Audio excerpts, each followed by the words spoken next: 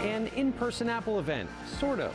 Good morning, and welcome back to the Steve Jobs Theater. After a brief welcome from CEO Tim Cook, a pre-recorded presentation with a heavy emphasis on the life-enhancing aspects of Apple products. The best photos and videos, better health and safety.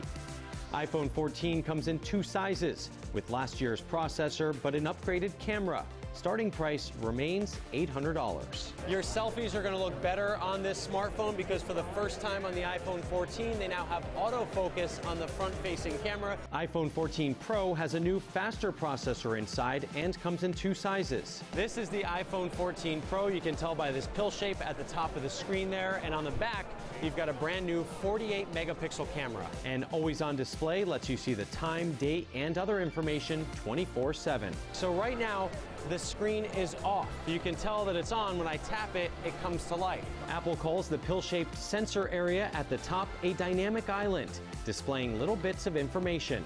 And you can tap to bring up the app that it is displaying information about. Starting price for the 14 Pro is $1,000. Both phone models have a GoPro-style action cam mode, which produces steady video even when you're moving.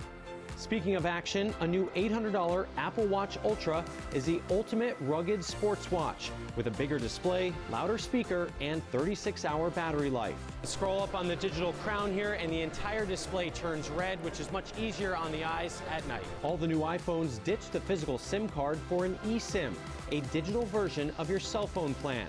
The new phones also detect car crashes and call for help. A satellite SOS mode can send and receive messages in areas without a cell signal, but it can take 15 seconds to a few minutes to work.